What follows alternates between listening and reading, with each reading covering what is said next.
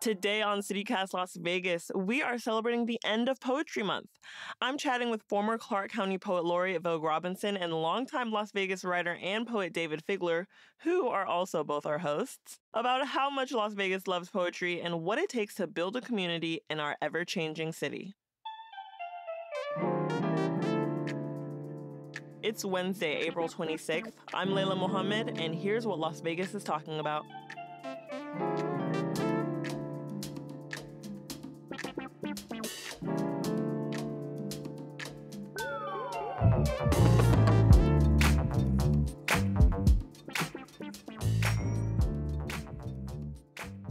All right, Vogue Robinson, Dayvid Figler, welcome to your show, CityCast Las Vegas. Hey, my show.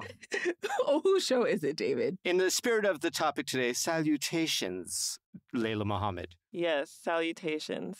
We have our wonderful host on today to talk about the end of Poetry Month and poetry in Las Vegas. So my first question for you two who have a storied history in the poetry community in Las Vegas, when it comes to art, and in this case poetry, is Las Vegas an inspirational city? Why or why not? Vogue, we'll start with you. Oh, I feel honored. You better give me these Oprah vibes. Yes, I definitely think that it's an inspirational city. I think when we talk about juxtaposition, which is one of my favorite literary devices, but that idea of this sprawling city that's growing right beside this spectacle that is the Strip, I think those two things side by side makes you do some compare and contrasting. I love that it's also a valley. So like thinking about like, what is this fertile, like soft space in between all these mountains? And I think just that gives it this poetic feel. And then like the beauty of the sunsets makes everyone pause. I think Vegas actually might turn everyone into poets at a certain point, because that's a clear or a core tenet of being a writer, is taking the time to observe something and being like, wow, this is amazing, with the big things and the small things, if you will. Well, I'm going to defer to Vogue. I mean, after all, she was our Clark County Poet Laureate. I would hope that she would find the city of which she represented inspirational. But yeah, nature, of course, and we're well positioned for that, as Vogue very articulately said. But I also like the city of bombast, the city of spectacle, the city of the human condition experiment on display 24/7, and the working class people who service it. And I think that is a rich mine in which one can dig a lot of cool poetry. That's really interesting how you guys pointed out two different things. Vogue, you went more for the landscape. Dayvid, you went more for the people and the culture. When you both find inspiration in Las Vegas, how does that translate into your poetry? I think it's really you'll find that the work ends up being in conversation with other poets, because usually I've handed a poem to Sin or I've handed a poem to Jennifer, and Jennifer has drawn a line through it and been like, hey, I'm noticing this and this is great, but I really want to know about this part of your relationship with your brother. Like, can you lean into that? So really it's about the writing style. And so the community is in my work. And so, you know, if you know, you know, you know, but anytime my work is better, it's better because of the people that I share it with in our community. And you mentioned Sin Atiswe, a very well-known Las Vegas born and bred poet. And we'd be remiss if we didn't mention Harry Fagel, who has a number of books of poetry that take place in the streets, sometimes the gritty streets of Las Vegas. The mean streets. Right? The mean streets of Las Vegas. Harry Fagel is our poet who is also a cop and was he like police chief? He was a captain. There you go. Yeah. So I think we embrace that anybody can be a poet. But yeah, how does Vegas show up in your work, Dayvid? I used to claim poet a lot more in the 90s than I do these days. And I think the city itself and how it interacts with people and people interact with me is an endless source of interest, curiosity. That's why I'm doing this podcast. And it's why I write. And that writing has often shown up in a lot of poems. And so I think there's plenty of inspiration here simply because there's always something happening. It's always changing. And sometimes parts of it do stay the same and they get forgotten about, and it's fun to write about that too. Nostalgia is a big part of my poetry, and writing about times in Las Vegas that don't exist anymore is still something that truly does inspire me. But it's all really part and parcel of just trying to figure out this crazy city of ours, and poetry is one means of doing that. I think it's a really lovely medium to try to figure out what the heck the city is really all about. I wonder how inclusive and innovative our poetry scene is. I mean, you mentioned that Harry Fagel is an ex-cop. It sounds like people come from all walks of life to join our poetry community. Yeah. I think Vegas is one of the most interesting towns for poetry because you can find it everywhere. I was surprised to find out there was a poetry bridge in our city where David's poems are at, and Bruce Isaacson's work, Fagel's work. Keith Brantley, Andy Hall, I think, is on there. Where's this bridge? It's downtown, just off Las Vegas Boulevard, right next to the 5th Street Schoolhouse. Okay. There's this whole poet bridge area, and there's a little water feature, and there's some sculpture over there. And it's literally words of poetry that have been etched into the sidewalk. So that one was there when I moved here 10 years ago. And then, of course, like I thought it was so cool. And then later on, as time passed, Poetry Promise, which is a nonprofit that Bruce and I started, and we got hit up by the city of Las Vegas, and they were like, oh, we want to put more poetry downtown. Can you select poets to be showcased? And I was like, what? This is amazing. And I almost shied away from it because there's got to be a give and take when you have the role as poet laureate. Like, yes, you're the spokesperson, but also if every single opportunity to get showcased goes to you, for me, it feels greedy and it feels a little like, it's a little slimy. But I basically just gave the entire project up to Bruce and was like, you pick people and I'll be over here minding my business. And he's like, well, we're taking one of your poems. So an excerpt from one of my poems is in the ground, Rodney Lee's work, Rel the Truth. And there was like some drama. It was like drama around that because people were like, oh, those are all performance artists. And it's like, we're all writers first. Like the work starts on the page. And there was a mix of both people who perform more often versus there's the previous bridge had a large group of artists who also primarily wrote. So they wanted more writers, or they were kind of upset that you guys were more performers and not poets? What was the... I think the person just felt overlooked. And so I think that's really the top and bottom line of it. Yeah, it's always a little bit of drama, especially in a friendly, family, open mic scene like the poetry in Las Vegas has been for years. But I went through the same thing, Vogue, when I was one of the people who put together the Poetry Bridge along with Gray Crosby and the late great poet Deborah Cohn. And we tried to do the big scope, but you're always going to leave people out because there's only so much space that they're giving you. So we had traditional written poets like Aliki Barnstone, but then we also had drunk-ass open mic poets like John Emmons on there. Oh, I was like, John. Yeah. So all these folks who were in different ways integral to the scene, mostly in Las Vegas, but also some Nevada poets, some academics, some coffee shop poets, and like I said, some drunk poets. So we tried to have a nice smattering that really made Las Vegas, Las Vegas. Would you say that etching poetry into the sidewalks in Las Vegas, would you say that that's something innovative that we did? Definitely. I mean, I've never seen poetry in concrete before. So for me, that was like amazing. But I mean, it wasn't even just that too. Like I got commissioned to put poetry on the mall directories at downtown Summerlin. So every quarter there were 2 or 3 poems on display. So whenever the mall's like little directory thing would go, like if you weren't touching it, it would revert to poetry. And so you could walk up and be walking through the mall and see poems. And so that was amazing because the mall reached out to us. Like we didn't say, oh, can we put poems on it? That was their idea. People are surprised that the government and the city and everybody does get involved in this stuff. We've had poetry on buses. We've had poetry on banners that hang on light posts up and down streets. I think there was a poetry truck that you were involved with, Vogue. Heather Lang put that together when she was poet laureate, and it was this big old advertising truck that was illuminated, and it drove down the strip, it drove around downtown, and it drove out to Henderson, and it just displayed multiple people's poems. So the whole truck was lit with a poem, and then after a while, slideshow would go to the next poem. So there's my poem about taxes was on that thing. As opposed to what those trucks usually advertise going up and down the strip. Right. Half naked folks and come to the hotels and casinos. I'd rather read your poems. I think for sure for Vegas. And then I think our leadership, each time we get a different person in kind of a role, a leadership role, our scene changes and it becomes more inclusive and it becomes more innovative. Yeah, and we have to mention the Nevada Humanities as well. They've taken a deep interest in poetry in Las Vegas over the years. The Library District, the same thing. And so, yeah, these partnerships are out there creating these really more respected form in our vastly weird entertainment scene or vastly weird literary scene that is Las Vegas.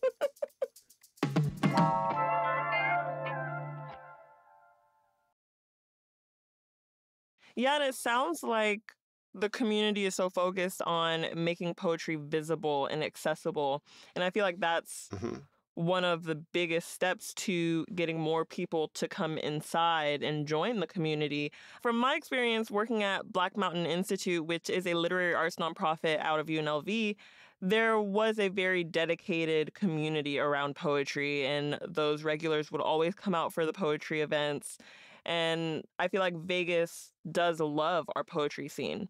I'm wondering, has it always been that way? And has it always been a big scene? As long as I've been involved in the poetry scene, and we're talking around circa 1991 forward, it has been vibrant. I could go down such a hard and fast list of all the different venues that used to have regular poetry. And then there's these interesting little flashpoints along the way. Lollapalooza, when it was in Las Vegas in the mid-90s, the first stop was here at Sam Boyd Stadium.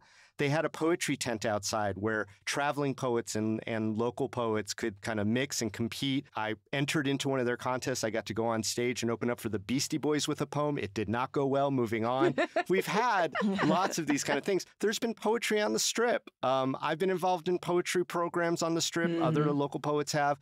Places like the former Monte Carlo Cosmopolitan, just really wonderful. And then even recently at the Venetian, Lin-Manuel Miranda had a production that was in the big showroom over at the Venetian. And while it was a short run, it showed that, poetry is a lot of different things and it could be really, really entertaining. And so I think Las Vegas, surprising to probably a lot of people, with its city of 2.5 plus million people, is a poetry town in a lot of ways and has been for decades.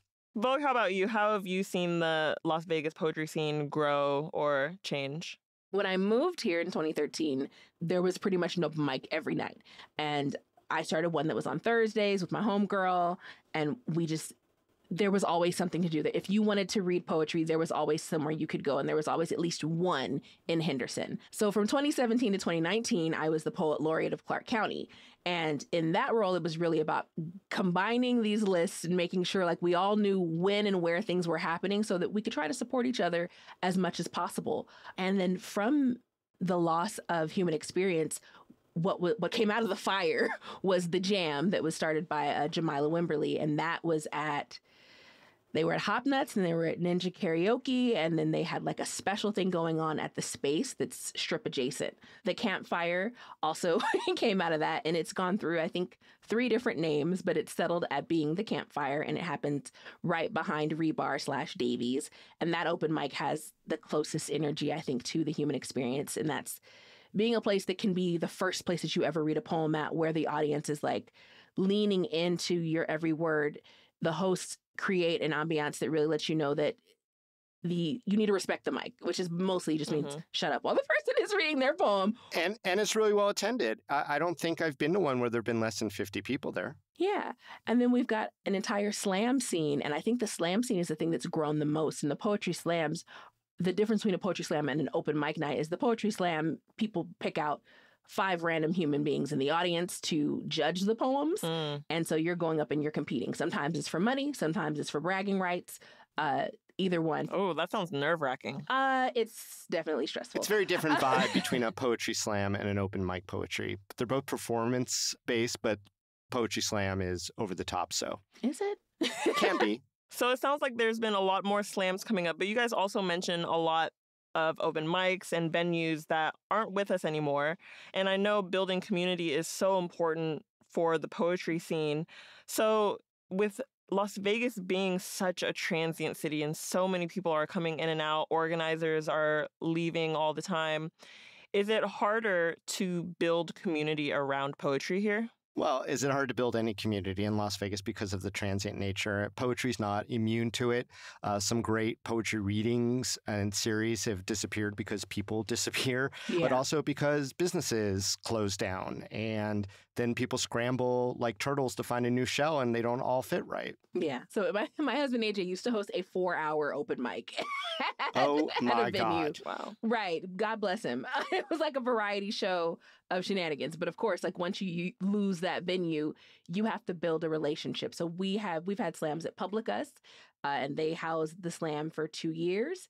Oh my gosh, what is it called? Grouchy John's used to host open mics as well. And it was while they could, but even they've had to scale back their businesses. So I think some of it has to do with industry, some of it has to do with people moving. But the beauty about poetry reading is it's pretty easy to just kind of mount it and make it happen when you do need a new venue. And even if you lose people, you still have interest. I mean, I've hosted poetry readings at the Double Down Saloon of all places. Yeah. And it worked. There are the places where it doesn't work. And you're like, okay, that was a good try, and we move on. That's just the nature of Las Vegas. Because it is transient, you're always adapting. Poetry is done pretty well. I mean, it's apparently been around for at least 100 years in the world. You are so funny. Maybe older. And I think that says something about Las Vegas that, yes, these things are closing down, things change, people move, but there's always someone right there to pick up that slack, to open a new venue, to start a new open mic or slam event.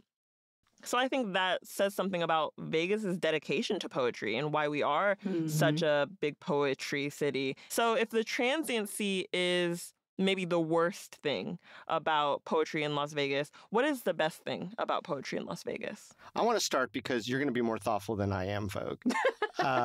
And so what I want to just say is that it's just become a respectful medium for expression in this community, and it's important, and it hasn't always been that way. And the very, very quick story that I really want to tell is that in 1970, the governor of Nevada appointed the poet laureate for the whole state. He picked a lounge singer from Las Vegas, of all people, because he liked his zippy little tunes that he did as he performed on the Strip. It was a guy named Norman Kay. And he remained Nevada's poet laureate for 37 years. Painful. And when the Nevada Arts Council was like, okay, Norman, that was nice. You haven't actually written a poem or done anything as a poet laureate. And we do have this scene now. We want to draw people from it.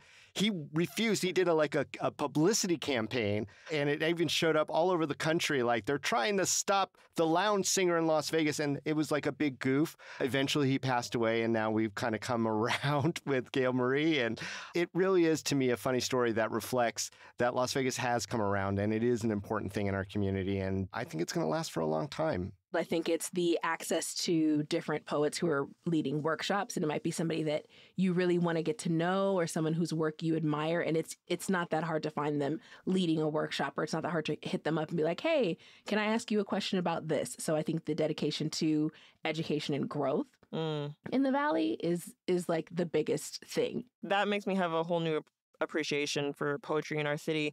And before we close, I want to give you both the opportunity to read your poems that Las Vegans can find on the Poetry Bridge or walking down the street downtown, and give the location of this poem on the sidewalk. All right, so this is just also an excerpt, and this is in the Poet Bridge next to the Fifth Street Schoolhouse. Here we go. And beyond our mountains lies the land of clocks. All the people here come from there. No one intervenes because it might be them. No matter where they came from, they belong here. Ooh, was that a Las Vegas-based poem? Yes. Nice. I like it. I like it. I've been told, because I've seen everybody else's poem but mine, that this portion of my poem is located somewhere near 3rd and Gas. And so, yeah, here we go. I write to clear the cobwebs from the fragile surfaces on my mind, to remember how hope feels, for friends unafraid of creating another family and accepting me in it, for the woman I will one day become. All right. Well, thank you, Vogue and Dayvid, for sharing your poetry with us and celebrating the end of Poetry Month on CityCast Las Vegas. Thanks, Layla. Yes, the month doesn't have to end. Write poems all year long.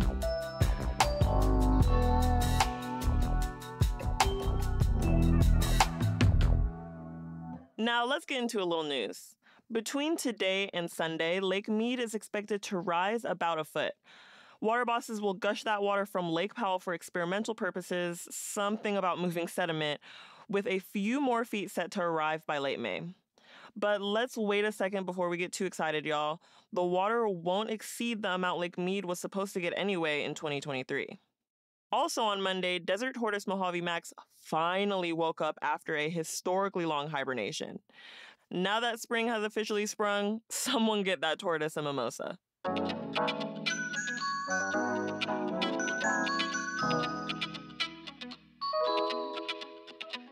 That's all today here on CityCast Las Vegas.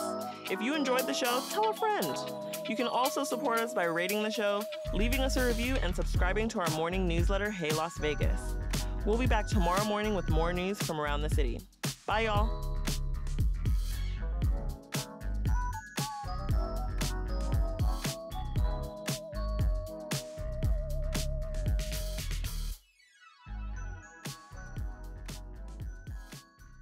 I'm doing words, Sam. I'm putting my old poetry beret back on. Right. I was like, wow, Layla, I'm so sorry that this is the version of us you're getting today. That's like, oh no, we have to put our poet hats on and it's about to get real floral. Yes, it's okay. I asked for the poets and I got the poets.